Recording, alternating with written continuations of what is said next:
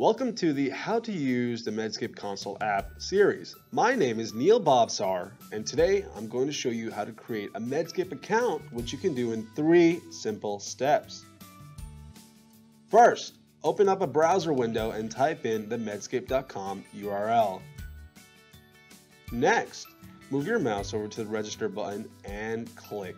Now you'll be taken to the registration page where you will be asked for some basic information such as name, location, and specialty.